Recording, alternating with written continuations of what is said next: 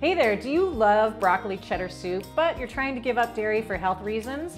If so, you're going to love today's recipe. We are making a dairy-free but creamy roasted broccoli soup. So let's get started. So surprise, surprise, we are starting with sauteed onions and garlic. We always start with that for our soup.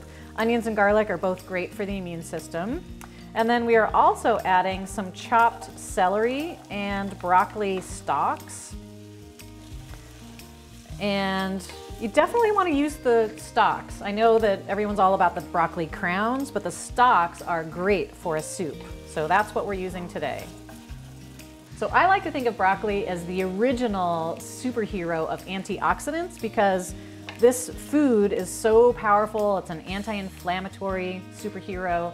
And broccoli is just an amazing vegetable that ideally you would incorporate into your diet a couple, 3 times a week. So now that the vegetables have softened up a little bit, we are going to add our liquid. So we're adding low sodium vegetable broth.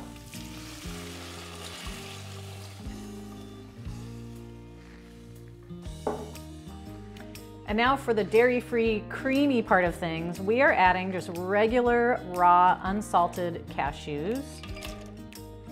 And then we are also adding some tahini, about a tablespoon.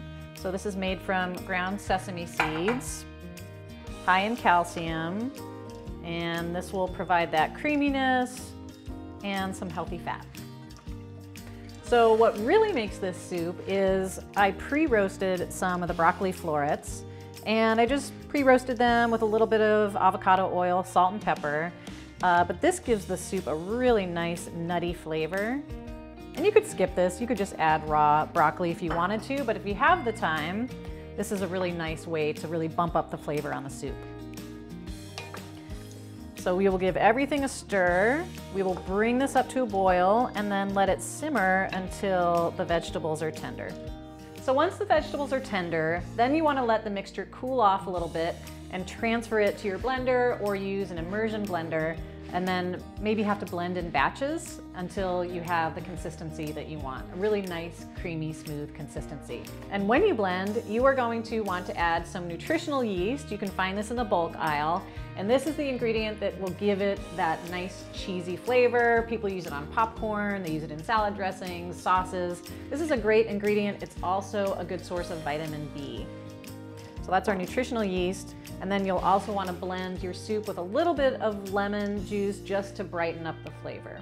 So once you've blended, this is what your soup will look like. It's creamy, it has a nice smooth consistency.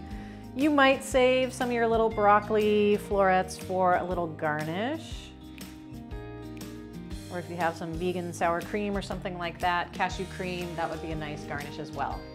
So this is our dairy-free roasted broccoli soup, and the recipe is waiting for you over at monicametz.com/moregdo.